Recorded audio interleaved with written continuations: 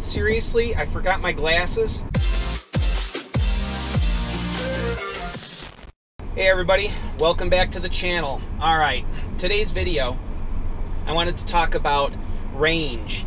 So, if you guys remember, I recently did a video on what was the range in my car, and I would typically charge to 80%, and I was seeing 252 to 254 miles at 80%, and that was pretty consistent.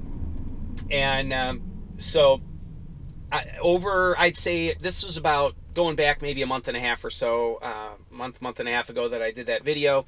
But then shortly thereafter, I noticed that I would charge the car, and it was no longer 252 to 254, it was 251, and at, again, this is at 80% state of charge. It was like 251, and then I saw 250, then 249, and 248, and I mean, it was like every 3 or 4 days, I was losing 1 more mile off of my 80% state of charge. And it was kind of freaking me out. It got to the point where I was down at 246 miles at an 80% state of charge, which, I mean, it's not that it's that big a deal, a few miles, but it was consistently dropping. Again, I was seeing 254 pretty regularly, but for sure 252 or better. And it was 251, 250, and it just kept going down. And I thought, this is kind of nuts, you know, what's going on? And I talked to Tesla, and they did an internal battery capacity test and told me that my battery's fine, and that there's an odd algorithm issue that they're having with the charge software. And if I go ahead and just ignore it, it should be fine. And I thought, you know, I wonder. Now, going back to Kim from Like Tesla, a bunch of you guys brought up her video about where Tesla told her to charge the car all the way to 100%, drop it down as close to 0% as she can stomach, go all the way back up to 100% again, and to give the car's software a chance to figure out where the bottom and top of the charge is, and her numbers should go up. Now, as a sidebar, she was having far greater issues than I was. Her car at 100%, her Model 3, long-range Model 3, at 100% state of charge was showing 260 miles of range, if I'm remembering correctly, and which is that's a pretty drastic drop.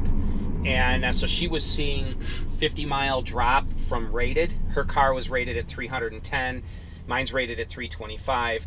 But and she did that, and it was supposed to help. Well, I've had a number of you as viewers that have said you've tried that and it didn't seem to do any good.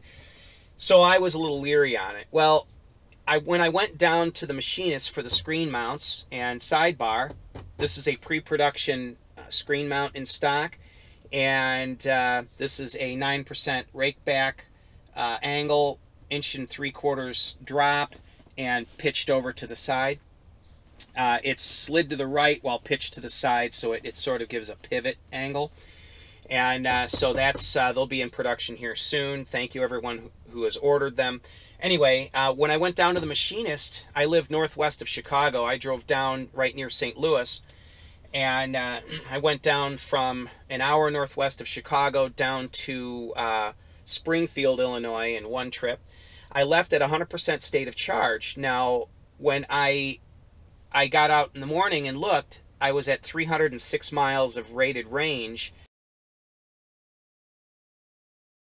at 100% state of charge, and that bothered me because my car's rated at 325, and it's never seen full range, but 317 or so was typical, 316, 317-ish at 100% state of charge. So 306 was pretty far down. That was a few percent lower than I was seeing before. So definitely a problem. So I drove down to Springfield. I arrived at Springfield with, I think, 3 or 4%, maybe it was 4% state of charge. And I supercharged there. So you can see I am charging at 142 kilowatts and 600 and some miles per hour of charge.